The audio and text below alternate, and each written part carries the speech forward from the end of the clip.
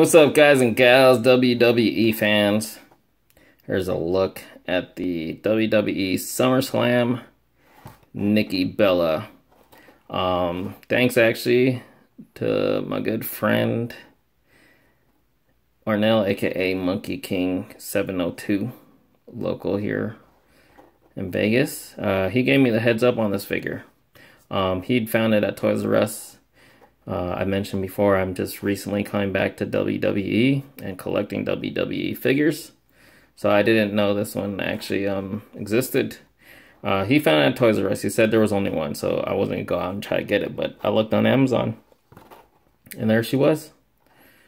Retail price, so I decided to pick her up. Now, because of having only come back to WWE, for about not even that long. I don't know how long. Yeah, but I want to say maybe 3 or so months, maybe. I'm not familiar with Nikki Bella in this SummerSlam. I did not see this SummerSlam that she appeared in like this. But hot damn, I'll say that. Look at that. Hot damn. Lucky ass John Cena. So there you go. And then I guess there's only 3 others in this SummerSlam series. I don't know if I want to get any more of the others.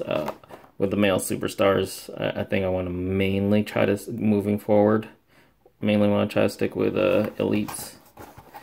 Which, for the females, it's okay because, the bodies are pretty much the elite female bodies. So there you have it. Let's crack her open, take a closer look.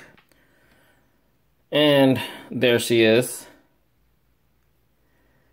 Give you guys a 360.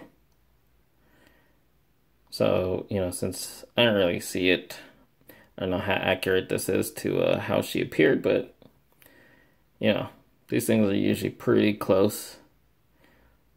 Really cool outfit. Sexy, of course. Can't not say that. Some cool detail on the hat right there. I will say this.